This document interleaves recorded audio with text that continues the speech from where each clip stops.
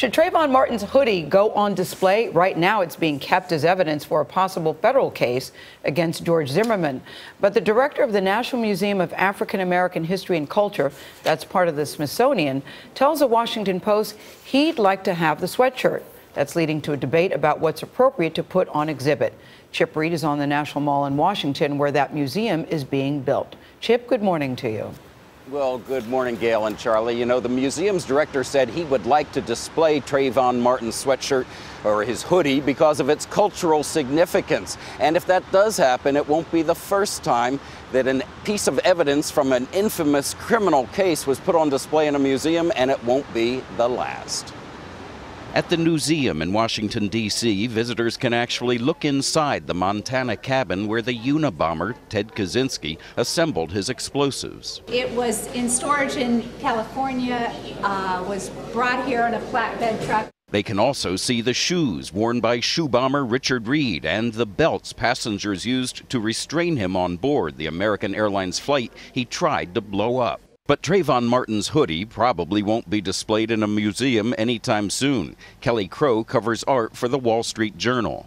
I think that the art world wouldn't probably be lining up for this, to display tomorrow because it could be seen as a little exploitative. If the hoodie does end up in the African American History Museum someday, it would join a collection that already includes the handcuffs used on Harvard professor Henry Louis Gates, an arrest that led to the famous White House beer summit, as well as artifacts belonging to Harriet Tubman, the former slave who led hundreds to freedom through the Underground Railroad. I think museums have always seen it as their mission to chronicle the human experience. And some museums define that, in terms of famous paintings and sculptures, and other museums define that in terms of artifacts that, sum up the zeitgeist of a certain historical moment.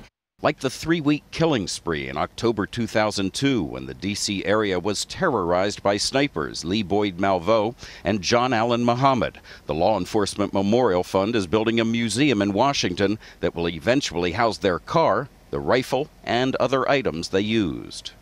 But one famous cultural artifact that never made its way into a museum, the ill-fitting gloves O.J. Simpson famously wore in court.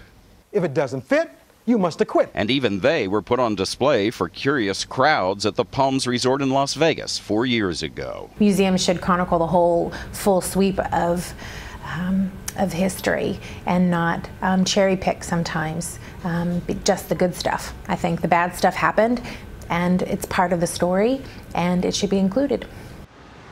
And Gail and Charlie, as you can see behind me, construction of the African American History Museum still has a long way to go. It's not expected to open for another 2 years. That should give them plenty of time to decide whether Trayvon Martin's hoodie belongs here on the National Mall.